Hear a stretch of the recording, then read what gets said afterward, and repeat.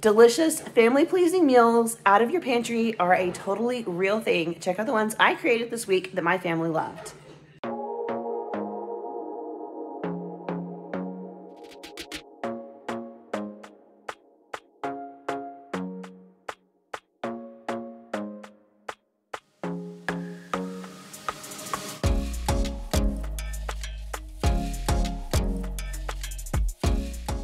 Hey friends, it is time for another What's for Dinner video. These are all pantry meals. As you guys know, I've been enjoying the pantry challenge over the month of January. All of my meals are created from mostly pantry staples aside from some fresh produce that I do purchase every week. Don't have a garden, don't have a homestead, and my family likes fresh produce. We like salad, we like fruit, all of that fun stuff, so I have been going to get that. But all of these meals are created from things in your freezer, things in your fridge, things in your pantry. They are things that most people have on hand most of the time. So you guys can make these meals at home just like I did. All right, let's go ahead and dive right in. Just a heads up, I am filming this at the end of the week. My family was sick this week. It started with one kid, it's worked its way through another kid, and then I finally got it, so fun. I'm actually about to film the last meal of the week. We are having pizza. But I was not on camera much just because it was one of those weeks where things were just not going my way. It happens to the best of us. You moms out there know exactly what I'm talking about. When one of your kids gets sick, they all get sick and everything just flows through the family and it gets crazy sometimes. It was like that here. I am still getting over it. It is kind of settled in my chest right now. I'm not contagious, I don't have a fever anymore, but I'm not 100%, so I really was not in the video a whole ton this week. But that's okay. Anyway, I'm about to get started filming this last meal, so check it out. Let me know what you think. All the recipes will be linked in the description or written out down in the description, depending on what they are. Hope you guys love them. All right, this is our weekend feast. I made all of this food yesterday. It is Sunday in my world. I wanted to film, but one of my kids got sick. The other one fell on his fractured elbow, so it's just been a bit of a rocky weekend. We've been making perler beads, and so I've been ironing the little things they make just like nonstop. But I did make hamburgers and hot dogs. Well, I made the patties and stuff. My husband grilled them. I made some deviled eggs. We've got all the fixins. My son actually pulled some frozen fries. We had 2 half packs of frozen fries, and he fried those yesterday. My oldest son Xander did, and then he put Cajun seasoning on them, some chili for the hot dogs, lettuce, tomato, onions, sauerkraut for hot dogs, mustard and mayonnaise. This is macaroni salad. I wanted to film it.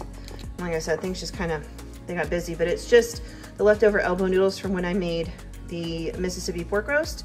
So bell pepper, celery, a little bit of onion powder, salt and pepper, a tablespoon of vinegar, and 3/4 of a cup of mayonnaise. And I mixed it all together, and it is really, oh, and a pinch of sugar. It is really good. I've never made it from scratch before, so that was exciting. There's Jensen, he's feeling good, even though he did fall yesterday.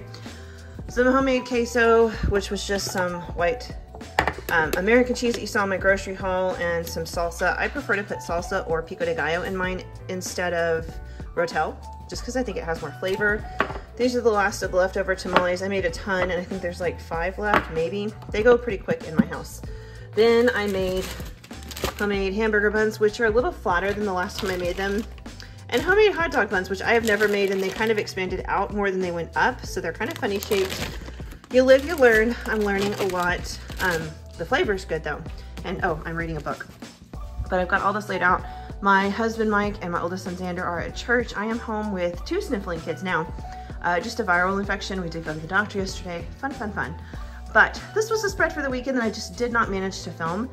You guys have seen my deviled eggs before, and you've seen my queso. So the only things you really missed out on were this macaroni salad, which was pretty experimental for me, but I'll be making again. And the buns, which, you know, flavor's good, just didn't rise as much. They're kind of flat, which works for me because I always think there's too much bread. But I would like a little more fluff to those, and then these went out instead of up. So you live, you learn. Oh, and I have some leftover tortilla chips that have been hiding out in the back of my pantry. I'm gonna pop them in the oven while I wait for people to come home because I think they might be a little stale. But that's the spread. We're gonna eat this. We ate it yesterday, we're gonna eat it today. And tomorrow I will start off my week on Monday with some cooking.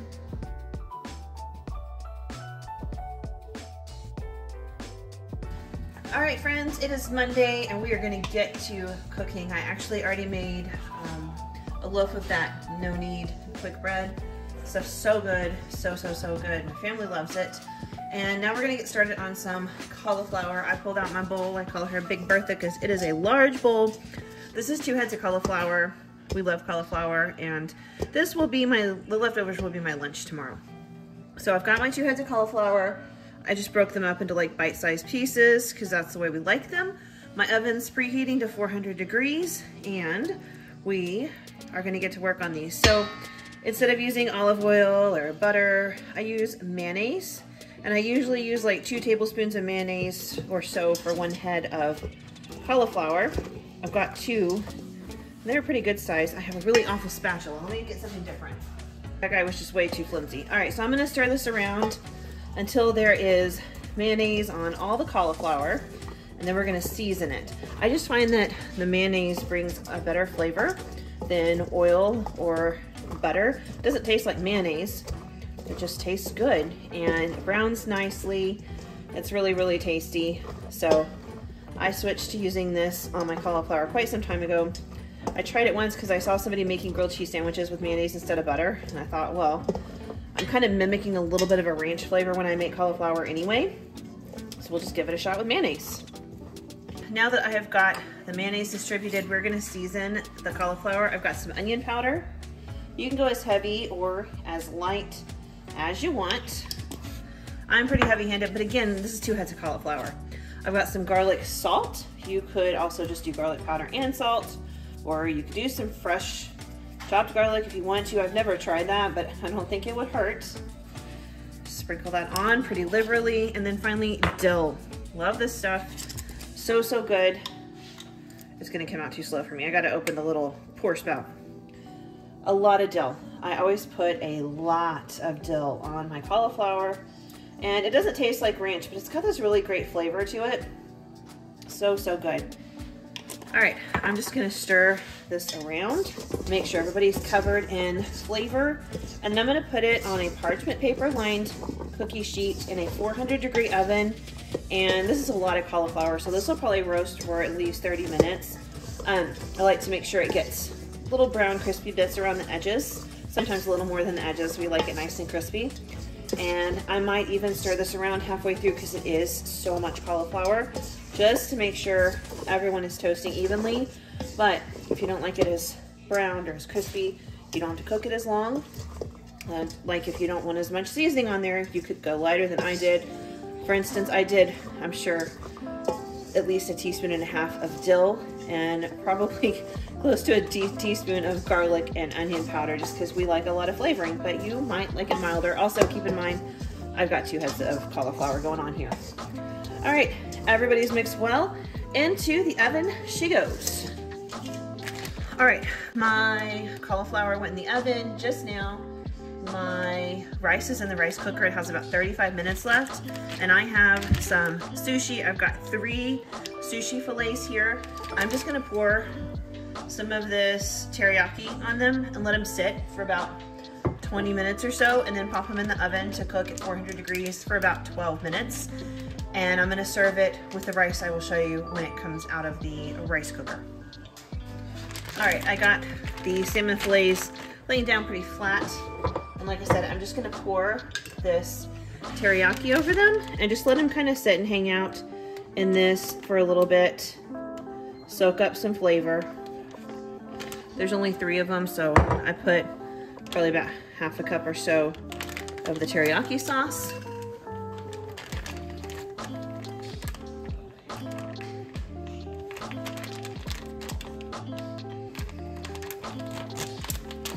And I'm just gonna kind of be gentle, moving the teriyaki around in here because salmon is pretty delicate.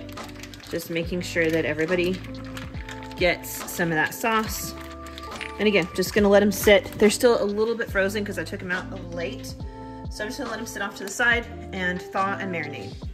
All right, I took these out, and I am gonna add just a little bit of extra teriyaki to each one, just because I feel like I should.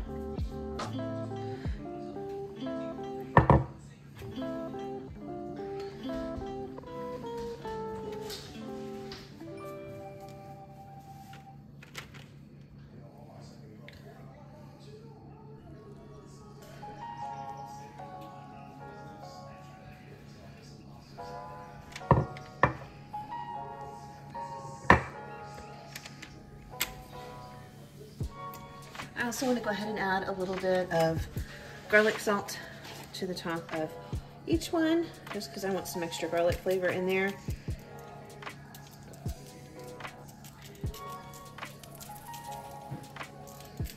And then I'm going to bake this in the 400-degree oven for like 10 to 12 minutes, not long at all, and it'll be done and ready to go.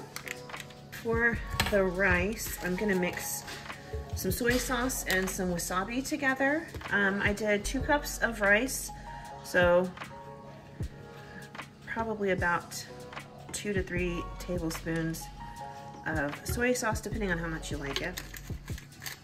And then I'm going to add in a little dollop of wasabi. I almost always have this in my fridge because we love it. However, I will say this particular tube, it's about to expire. This one's got some kick to it. Usually they're not too bad at all. And I can use a lot. The first time I used it, I used a lot like I normally would because there's not a lot of kick. And this one has some power. It has a lot of power. So I'm probably gonna do about half a teaspoonful, especially knowing that my husband probably really would not like it if it was super strong. And I'm just gonna whisk until I break up all of the wasabi, and we'll mix this in with the rice along with some of that, where did I put it? I showed it on my grocery, here it is. This stuff, you can buy this at the grocery store, Walmart, H-E-B, all of them. This is so good. If you like sushi and Asian inspired stuff, this is so good. It's got like sesame seeds and seaweed flakes in it. Let's see, roasted white sesame seeds, roasted black sesame seeds, salt, sugar, dried black seaweed, and powdered sesame seeds. So, so good. So this will be the rice that we serve the salmon on. And as soon as it's done cooking, I will just mix this right on in there. It's still in my rice cooker. It's almost done though. It's only got a couple of minutes left. All right, here's my rice. I transferred it to a bigger bowl just so it would be easier to stir. And I'm kind of tossing it a little bit to make sure that it's kind of light and fluffy before I mix anything in. It kind of packs itself into the rice cooker. So I like to stir it up so it's not clumpy. Then I'm gonna add in my soy sauce wasabi, and I'm gonna add in some of this. You can do as much or as little as you want. Probably did about a tablespoon or so, give or take, and I may add more. I don't know, once I stir it around, we'll see. Again, for me, I would probably add more of the soy wasabi, but I know my husband does not just love it like my oldest and I do. So I did want to go a little bit lighter on that just so he can enjoy it too. I didn't want to just kind of come across with a flavor he's not nutty about. He'll take a little bit here and there. He just doesn't like it when it's a lot. And I'm just going to kind of keep tossing. I'm going to add a little bit more of this stuff on. There we go. This stuff is so good. I'm going to have to order another jar of it with my groceries just because we enjoyed it so much.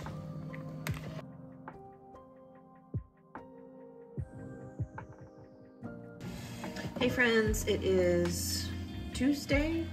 Is it Tuesday? It's Tuesday. It's Tuesday night. Obviously, we've all forgotten what day of the week it is over here, but it's Tuesday. I'm starting dinner, so I've got the last of my heavy cream in here because I need to use it up, and it's like, not a cup, probably just a little bit over half a cup. We're gonna make some pesto chicken. I'm kind of just throwing this together with what I have. I kind of have a plan and I'm kind of winging it. This is chicken. If you watched last week's video, I cooked extra chicken and saved it for this meal. So I just went ahead and chopped it up, and I'm going to pour it in there. It's gonna reheat in there. It's actually still like slightly frozen, but that's okay, no big deal. We're gonna let it kind of thaw in there, and then we're gonna add in some pesto. Yum, yum. So it's gonna be like a creamy pesto sauce. I'm gonna put in some frozen peas, and I'm gonna top it with some fresh diced tomatoes. And then I'm gonna serve it over some frozen tortellini that I'm cooking just right over here to the side. And that's gonna be dinner tonight. All right, everything's starting to heat up. It's starting to simmer. I do want to go ahead and add in my pesto. And I'm gonna be pretty generous because the pesto is the star of the sauce.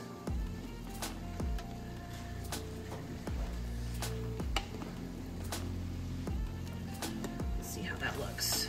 It does have a really strong flavor. A lot of garlic, strong basil flavor, so keep that in mind if you've not had it before. My husband is not the biggest fan of pesto, but I am kind of taming it with the heavy cream. So I think this will be just fine. Now, if you're using store-bought pesto, make sure you taste it and see if it has enough salt and things like that for your liking. I find that sometimes these are more of like a lemon flavor, but they're kind of lacking in salt. This is one of them.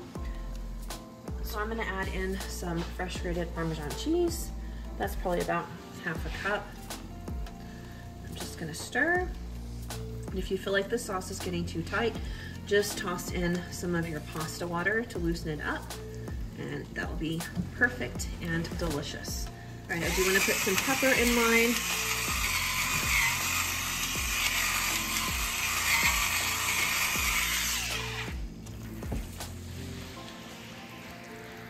And here in a minute, I will most likely add some pasta water in here. I'll probably just dump the noodles or the tortellini straight from that pot into here. I think that'll be the best way for me to do things. The last ingredient is going to be these peas, but I'm going to add these in right before I put the tortellini in so that they don't get mushed up with everything. They're frozen, but they'll heat through very quickly.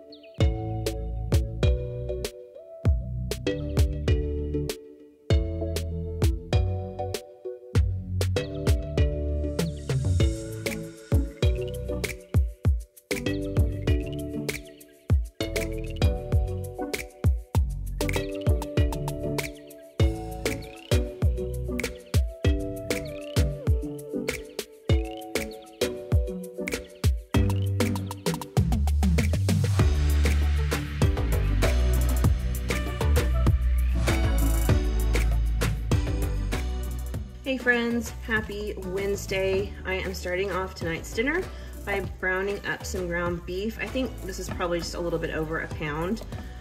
It was in my freezer and I did not label it, but just by looking at it, I'm gonna say it's probably about 1.5 pounds. And I'm gonna go ahead and cook this until it's done all the way through. And I'm gonna add in some onions and garlic and a little bit of seasoning, and we're gonna turn this into a beefy French onion casserole. Kind of just throwing a couple of things together, but I think it's gonna work. Super cold and wintry here in Texas again. We don't normally get weather like this, but it's back just 1 week later. And this sounds like a really nice warm casserole that will be perfect for today. So I'm just gonna keep on cooking this until it's about halfway done, and then I'll add in some more stuff. All right, so the meat is probably about halfway done, so I'm gonna go ahead and add in a little bit of salt and a little bit of pepper.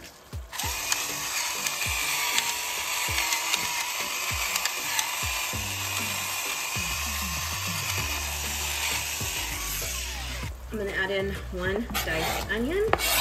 Of course, if you don't have an onion, you could always use onion powder. That would be just fine too.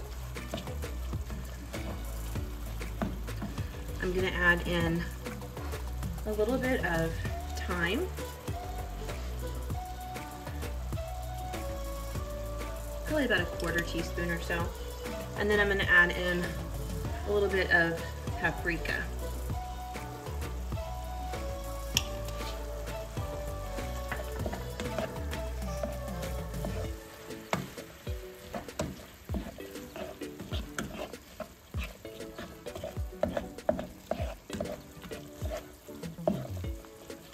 I'm gonna let this cook a little longer, and then we'll add in some garlic. All right, I have drained a lot of the grease out. I just used the paper towel trick. There's still a little bit in there, and that's okay. I'm gonna go ahead and stir in some garlic. I did about 1 tablespoon, maybe a little over. And I'm gonna let this go ahead and cook for just a couple of minutes to let that garlic warm up and kind of flavor through everything. I'm also gonna go ahead and toss in about a tablespoon of Worcestershire sauce. What I'm trying to do is kind of mimic the flavors of a beefy onion soup in this meat. And then of course I'll do the same in the rice.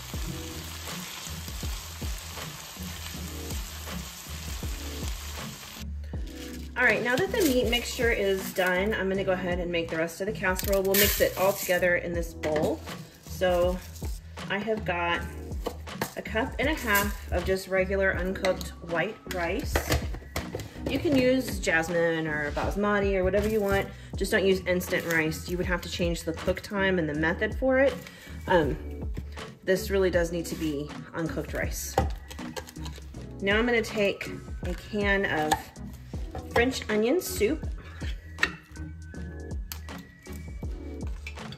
just like that, and pour that right in. Then I'm going to take a can of cream of mushroom soup, pour it in.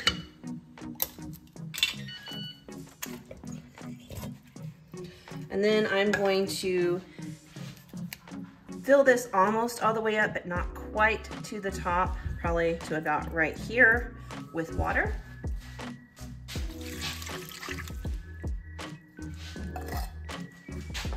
All right, I'm gonna add a little bit of Worcestershire sauce to this, just for some added flavor. And I'm gonna stir this all together. You really wanna break up the cream of mushroom soup and get it kind of all mixed in. It's gonna add some liquid to this for our rice, and it's also gonna add like a creamy element for the casserole. And the last thing I'm gonna add is the ground beef that we just cooked.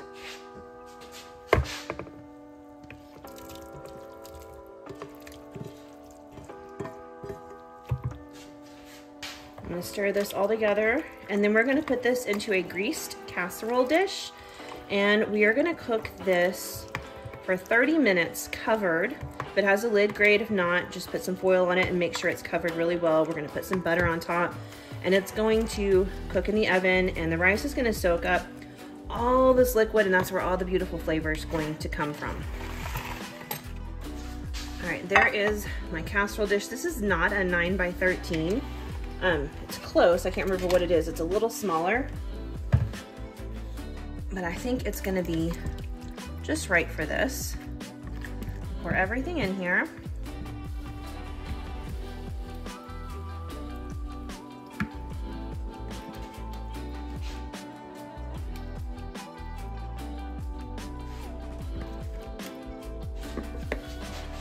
All right, so I'm using the recipe to make the French onion soup rice, and it does call for a whole stick of butter cubed up on top. I am not gonna use a whole stick of butter because even though I drained my ground beef, there's still a little bit of grease in there, so I'm probably gonna just do like half a stick of butter. And I've got a butter knife right here.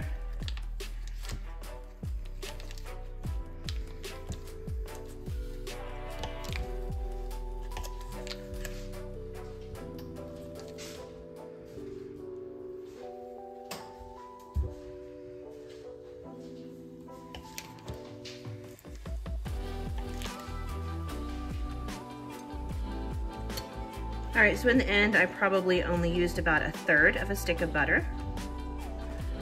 And it will add some flavor. It'll be super delicious. That one doesn't want to stay. There we go. And then, like I said, I am gonna cover this with foil tightly and bake it at 425 for 30 minutes, and I'm gonna check it. So my experience with this particular rice is it's always ready well ahead of time. So at 30 minutes, I'm gonna check it, see how it looks, see where we stand with it. And I am definitely gonna bake it a little longer uncovered because I'm gonna melt Swiss cheese across the top, just like if you ordered French onion soup somewhere.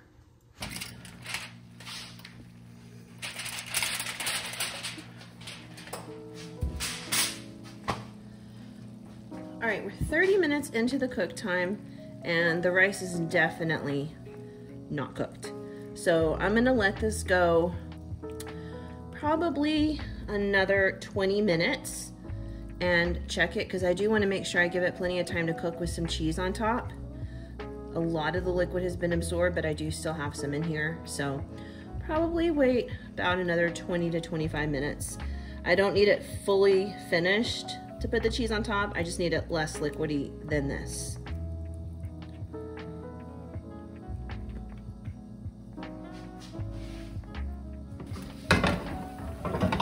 All right, that looks really good now. So what I'm gonna do is go ahead and top it with some Swiss cheese and probably a little bit of parsley, just for some color.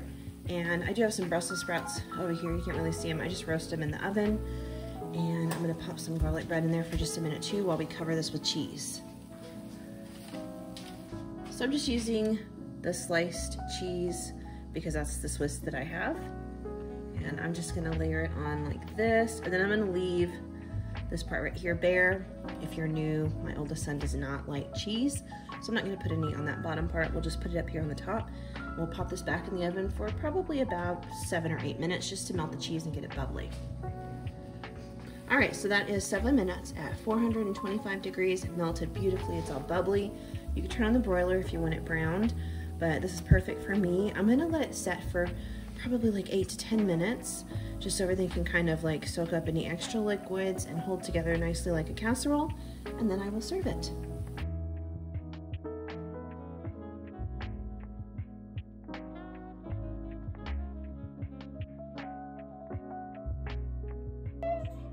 All right, friends, it is time to make some pizza dough. I am making a double batch of pizza dough.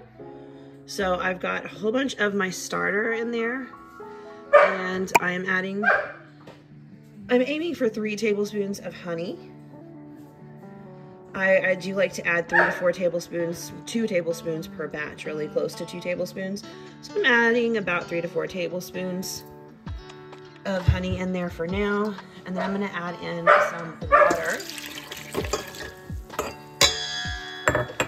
And I'm gonna kind of mix that a little bit. And then we're just gonna let this sit and kind of get bubbly for just a minute.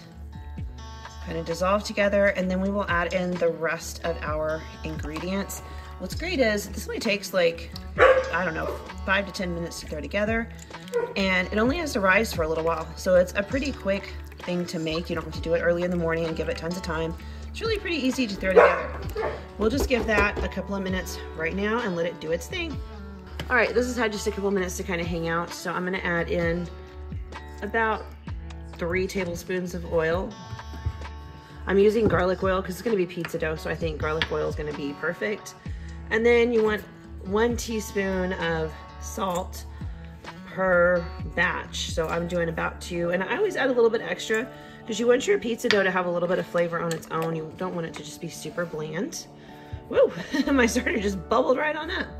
All right, and then because it's a double batch, I've got 5 cups of flour. I'm gonna go ahead and just put that right in the bowl. All right, there it is. All right, lid is down, just 1. My little helper is gonna turn it on for us, just 1 notch. There we go. And we're gonna let this mix. Once the flour gets more incorporated, then I'm gonna turn the speed up to probably about 3, and I'm gonna let it knead for 6 to 8 minutes. And then I'm going to cover it and set it off to the side and let it just hang out for an hour or 2.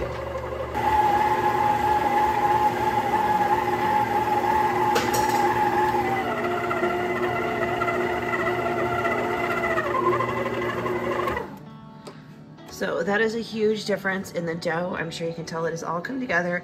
It looks soft. As you can tell, it's sticking a little bit. I don't worry about that right now.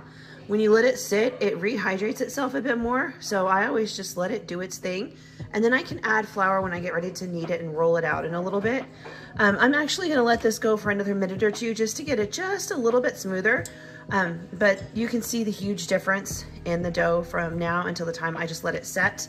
So I'm gonna, usually I would leave it in this bowl and cover it. Today I need this bowl for something else because I'm gonna make, we're out of bread, like regular bread. So I've gotta whip up a batch of that as well. I've shown it before on my channel. Today I'm using an Amish bread recipe just because my family likes that one. It's kind of sweet. but it's also really nice and the texture is beautiful. So I'm gonna whip that up here in just a second once this is done. All right, friends, we need some sauce for our pizza. I never buy pizza sauce, I always just make my own. Sometimes I use tomato paste, which I was actually gonna use, but then I remembered, oh, I've got all this tomato sauce. We're gonna use tomato sauce. It's super simple. Sorry, forgive my voice. I'm trying to kick the last of this. As the day goes on, my voice gets worse and worse. So to the tomato paste, you can kind of add whatever seasonings or flavor you want.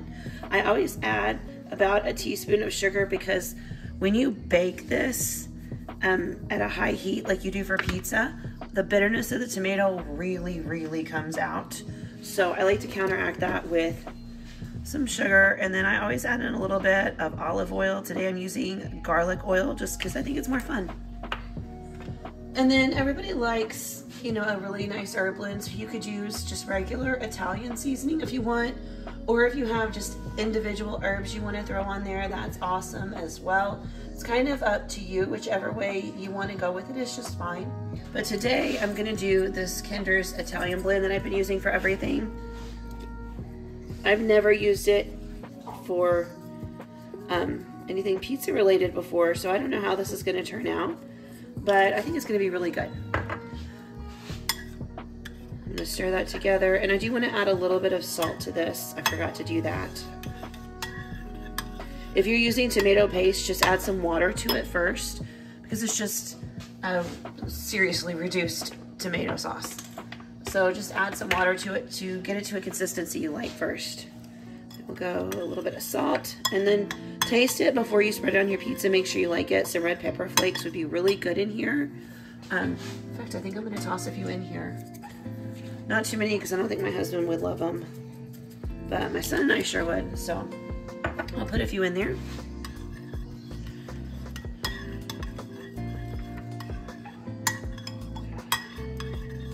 And we've got pizza sauce now. I'm only making 2 pizzas. One of them is really large and one of them is not.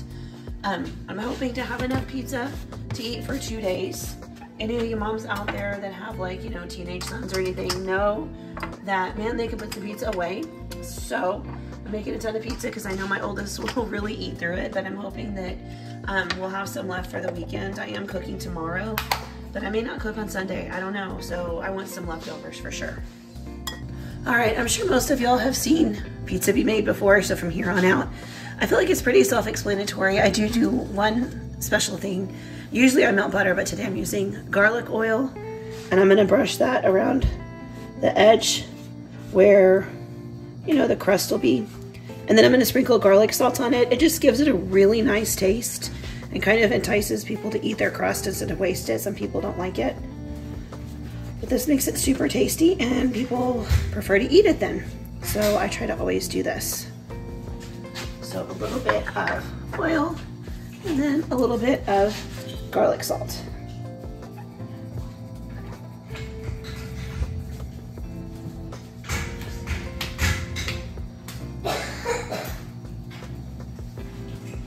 There we go. And now I just spread my sauce and put my toppings on. This one's gonna be pepperoni and black olives, and the other one's gonna have all the stuff on it. So I'll probably just do a music montage because, as you can tell, I am losing my voice. But this is the last meal of this video, so all the recipes are linked down below. Thank you guys so much for joining me here. I appreciate it so much. I hope y'all are having a wonderful weekend, and I will see y'all soon.